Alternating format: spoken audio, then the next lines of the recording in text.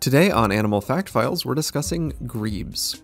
These diving birds are similar in appearance to loons, but recent molecular data suggests they might actually be more closely related to flamingos.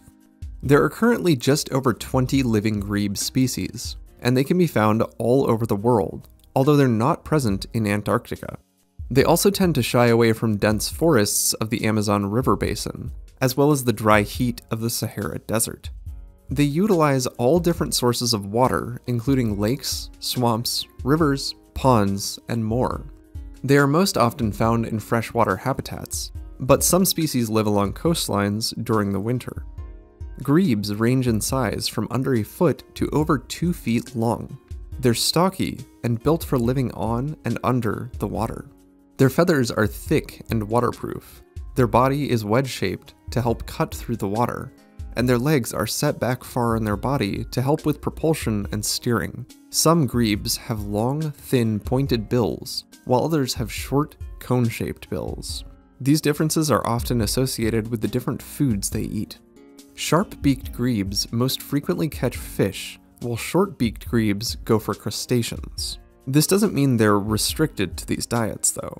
Grebes are excellent divers and can catch all sorts of meals as they swim underwater. Most of their dives are less than 30 seconds long, but in that time they can score fish, frogs, insects, molluscs, and more. Something worth noting is that these birds also eat their own feathers.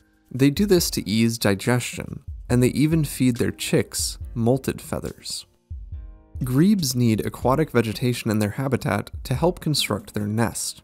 They build floating nests near, but not directly attached to, the shore. Here, the female lays 2 to 7 eggs, which are incubated by both parents for about a month. Grebes form monogamous pairs for a breeding season. They have elaborate rituals to affirm their bond, and both the male and female take part in nest construction and rearing the chicks. As soon as all the chicks have hatched, they climb atop one of their parents' backs. Grebe parents act as floating, mobile nests for the developing young. However, they can still dive even while the babies are in place. Young grebes are able to swim within their first week of life. Although these birds are capable of flight, well, most species anyway, they prefer to take to water to avoid predators. Babies know to stick just the tip of their bill above the water's surface while they hide beneath the waves. Grebe predators include gulls, crows, coots, and other bird species, as well as raccoons who may raid nests and eat chicks. Part of the reason grebes prefer to dive to escape predators instead of fly is because they actually need a long stretch of open water to take off. Much like a loon, they require a running start to get themselves airborne. Plus, they're pretty gangly on land. With their legs positioned so far back, grebes have to stand up tall just to move around on solid ground. They sort of look like penguins when they do this. Male and female grebes are similar in appearance, although males are slightly larger.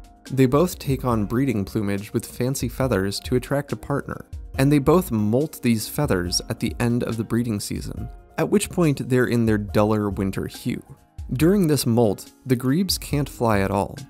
While not present in adults, baby grebes have a patch of exposed skin on their head that changes color based on their hunger. When they're begging for food, it turns from yellow to bright red.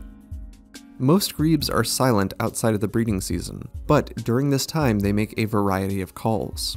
Here are some examples of different grebe calls.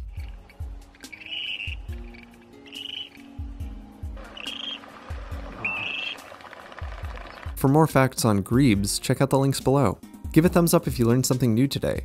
Thank you to our patrons, SpikeSpiegel93, Dad, and everyone else for their support of this channel. And thank you for watching Animal Fact Files.